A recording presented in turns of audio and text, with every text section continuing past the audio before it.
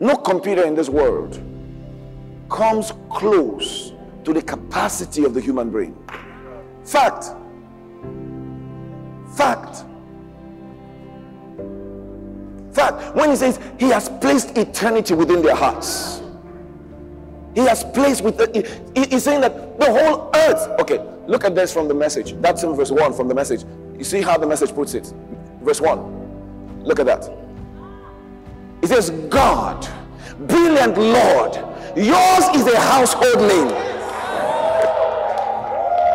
Yours is a household name. It says, that means when God made man, he brought man into a world that has his name everywhere, so that man cannot say God does not exist. Who understands that? He left so much proof. You say, oh, but how come man can see it? Because remember, worship starts with the recognition, the appreciation, and the confession. So you say, if the earth is filled with all these proofs, how come man says that there is no God? Why? Because recognition must come first, not from the mind, but from the spirit. Appreciation comes from the spirit. I mean, God can stand before you and you not recognize him. He did it. I mean, he came in the person of Jesus and he walked through, he ate with them, he was amongst them. They didn't recognize him. They didn't appreciate him. They caught him and they killed him. Because the appreciation will come from the spirit. And man is not just a physical being, man is a spirit being. So what does the devil do? The Bible says that the devil has blinded the mind of those who do not believe. So every unbeliever has a covering over his mind. His spirit is in darkness, so he cannot see, even though he is in a world of proof. Oh, you didn't hear what I just said now. You know, he's in a world where his name is excellent. He's in a world where everything has his name on it. He cannot see it. He cannot appreciate it. He cannot recognize it. Bible says they hear but they do not understand. They see but they cannot comprehend. They can't comprehend. But as soon as that darkness is removed, all of a sudden you start looking and you see God in everything.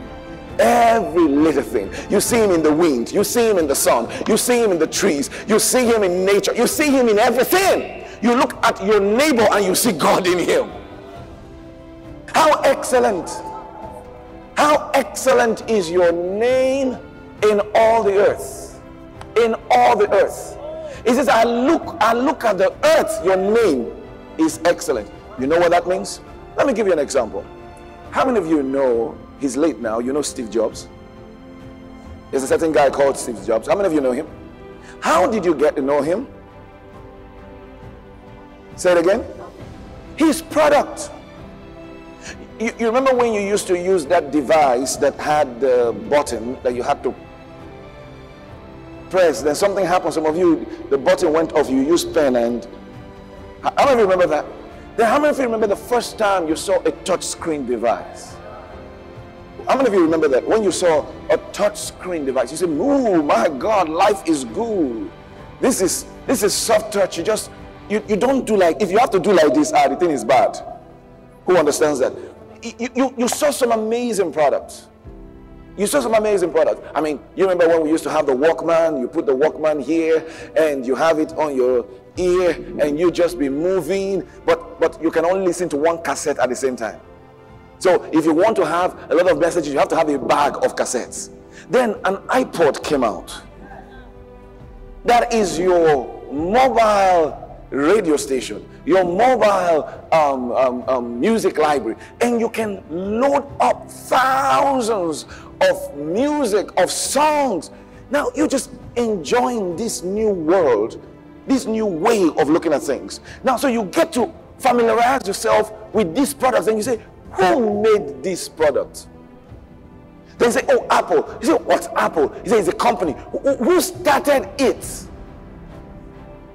There's a Steve Jobs, and you say, I want to study him. Then you do some research on him. You're like, wow, what a wonderful mind. What a great person. But how did you how did you get to even know the name?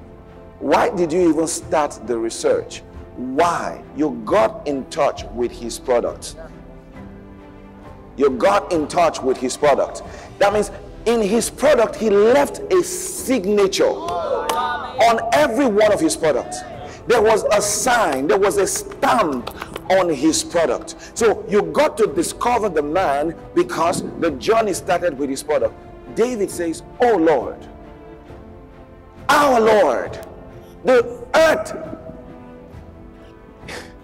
He says, "How excellent is your name in all the earth."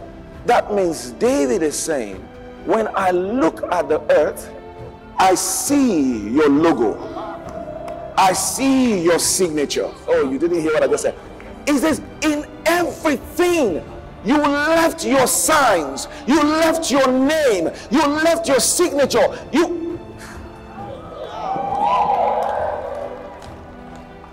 If you do any kind of scientific study of any subject in this world, it's supposed to lead you to God. What do I mean by that? I remember when I was in university and we study geography, especially the more advanced geography. In the class, while the class is ongoing, I'm just there and I'm just worshiping. While the class is ongoing, I'm just like, what? Because you can't get to study all these products without thinking, who made it? Who made it? Who made it? Oh, who is here with me? Who made it? So David says here, get that scripture back up. David says here, he says, how excellent is thy name in the earth. That means all over the earth, your name. Okay, think of it. You go into a boutique. I want a white shirt, so they bring one out. Then they bring another one out. Oh, you say, oh, nice shirt, white. So how much is this one? You say, oh, that one is 15,000. How much is that shirt? They say, oh, 70,000. He said, oh, how? Is it not this white shirt? What is it? No. Look at the name on this one. Oh, you didn't hear what I just said now. The name. You say, what name? Then they call a name. Then they tell you that it's a designer. Then they tell you that this is premium quality. Then you didn't know that name before. All of a sudden you go and start researching, because why would this one cost 4 times the cost of the other one? So you find out that you're not just buying a material, you're buying a name. God has his name. He didn't just create. He didn't just create. He left the God name. He left the God signature on all his creation. If you know any little biology, or you even study the human body, you are supposed to just once in a while just sit down, put everything down, and just clap and say, "Kai!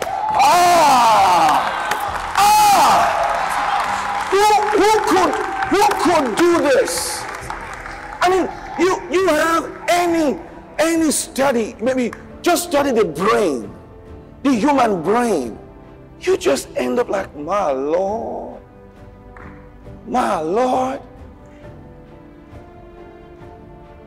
Says the whole earth. Show me that scripture back up.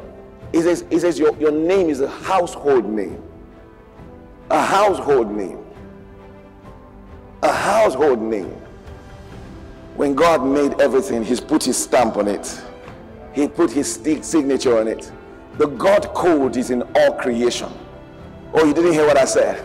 Every plant, every tree, even the sand, even the waters, even the seas, even the stones. They will say, oh, no. What are you saying? God has no business. He has no business with me. It was just my father and my mother just came all of a sudden. I just came out. No. I'll show you in the scripture. No. It wasn't your father. It wasn't your mother. Your father does not have the power to activate your father did not create the law of reproduction. You didn't hear what I just said now. No scientific house. No, there's nobody that created that law. God created the law. That is why it doesn't matter what you think. A man and a man cannot produce a child. A woman and a woman cannot produce a child. When God created it, he set an order that for a child to come into place, a man and a woman has to come together. That is God's order, and he set it and established it. You cannot change it. You can't change it. You say, oh, my father and my mother just came together. No, your father and mother came together and participated in a law that God presets. That he presets. Who understands that? You know, you activated a law that somebody already put in place. You can't change it. You cannot be so wise you can now change it. You can't change it. He's put it there. Mo Calvary. You know, I saw Hausa in this, and wonderful guys, they're coming up with, instead of, they say, oh, for movies, instead of bringing the live dolphins, so they are spending millions and millions of dollars to create one dolphin, you know, one dolphin, one robotic dolphin that looks real. They have to spend millions of dollars to create one. How much does God spend? How much does God spend? Now, yet that one that they created don't have the capacity to produce another one. You didn't hear what I just said. It does not have the God code. It doesn't have the life code. It's just there. It looks like a real dolphin, but it's not one. It can move like a real dolphin, but it's not one. It's not one. Hi.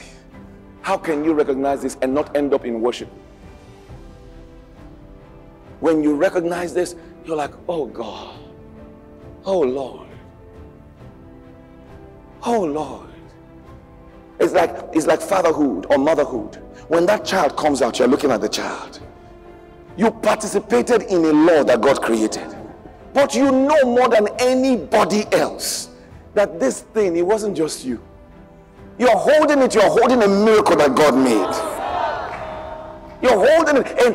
And I mean, if you had any doubt, as the child starts growing, you will understand. Who understands what I'm saying? As the child starts growing, you find out that child is your child, but that child is a person separate from you, with a mind that you have no control. Who understands what I'm saying? The day the child tells you no, he's a person, no. You thought it was a mini you, just like you. So that anything you just say, the child says no. You find out now that child is different from you. Oh, who understands that? His mighty works. God left you with all his products so that in you appreciating, recognizing those products, that knowledge will lead you to say, who is the manufacturer? Who made this? Then suddenly you see him, you say, oh God, oh God, oh God. Wave those hands, wave those hands. Lift those hands up. Father, I thank you. The earth is filled with your glory. The whole earth is filled with your glory. Oh, the whole earth is filled with your glory.